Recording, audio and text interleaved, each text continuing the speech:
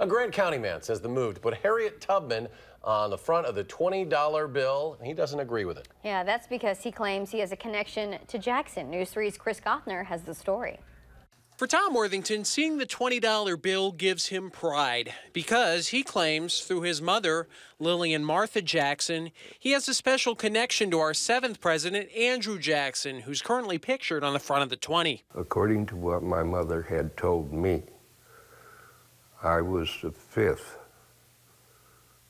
nephew to the great Andrew Jackson. But under the U.S. Treasury's new plan, Harriet Tubman will become the face of the 20, and Jackson will move to the back.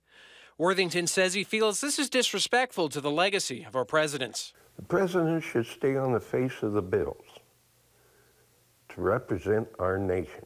And he says taking Jackson off the face of the 20 would mean a loss of heritage. I hate to lose my 5th great uncle on that $20 bill. Worthington thinks putting Harriet Tubman on the $2 bill might be a better way to honor her without taking away from the legacy of Andrew Jackson. But Dr. Adrienne Jones, a political science professor at UW-Platteville, disagrees.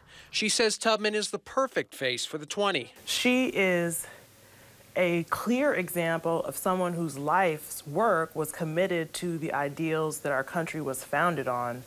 Freedom, equality, and liberty. And Jones says removing Jackson will start a conversation on his legacy, which she says is far from unblemished. Jackson's association with the Trail of Tears in particular is something that it's very important for people to learn about. Worthington says despite that, he still thinks his great-uncle was a great man. There were some mistakes that he did make, but what president doesn't? Officials say Harriet Tubman isn't expected to be on the 20 until 2030. In Dickeyville, Chris Gothner, WISC News 3. And we should mention former presidential candidate Ben Carson also suggested putting Tubman on the $2 bill.